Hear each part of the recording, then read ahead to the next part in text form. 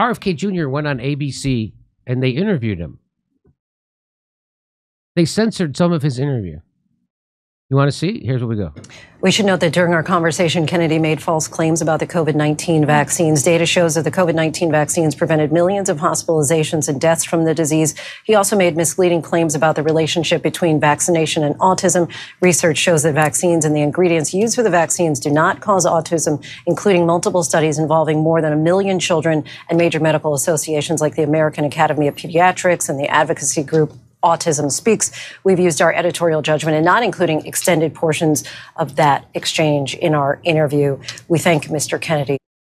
So I've never seen a news organization ever do that ever before. Now, let's keep in mind that this woman's check is signed by Pfizer. And everybody who works at this news organization, quote unquote, it's not a news organization. These are public relations for corporations. And right now what she's doing is public relations for Pfizer. When have you ever heard them edit out a politician's speech because there was part of it that was false? The answer is never. That's never, ever, ever done. And the only reason they did that was because he probably made some really good points that was going to injure Pfizer's bottom line. And they don't want to show it to you. Why not? So what a news reporter is supposed to do is let the guy make his case and then you debunk it. Right. That's what you're supposed to do. Well, they debunked it without letting him make his case. That's not journalism. That's straight up PR for Pfizer. And that's why they're garbage. She just recited, I mean, just hearing how she recited it was so... Yeah, like a robot. Just gonna be AI, man, doing this. It really is creepy how... like you could even Trump, the most dangerous man in the January 6th world, is gonna be on CNN saying whatever he wants. And they gotta not even show you the argument RFK Jr. made. They can't even show you the argument that RFK Jr. makes about vaccines. They can't even show you the argument. But they're gonna show Trump live, unedited, because they know he's not going to say that. I hope he says the thing about the oil in Syria again, that the reason why we're there is because we're stealing their oil. I hope he says that. I hope somebody asks him that question. So there's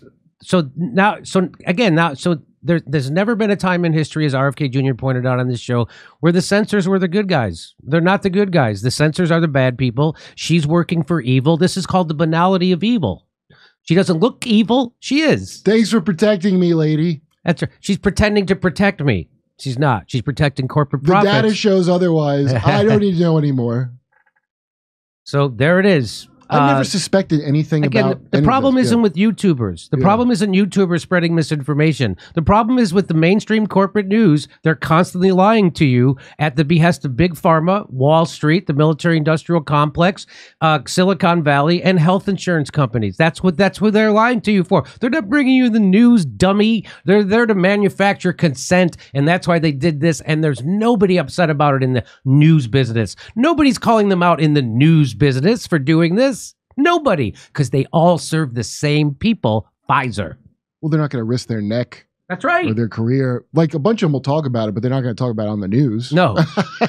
No. You got to catch them in a recording with James O'Keefe or something. That's right. Watch my new comedy special, COVID Lies Are Funny, for only $10. Become a member at jimmydore.com. Hey, and we're going to be on tour in Northampton, Massachusetts, Syracuse, Cohoes, New York, Hartford, L.A., Bakersfield, Baltimore, Rosemont, Chicago, and a lot more. Oh, and San Francisco being added very soon. Go to jimmydore.com for a link for tickets. See you there.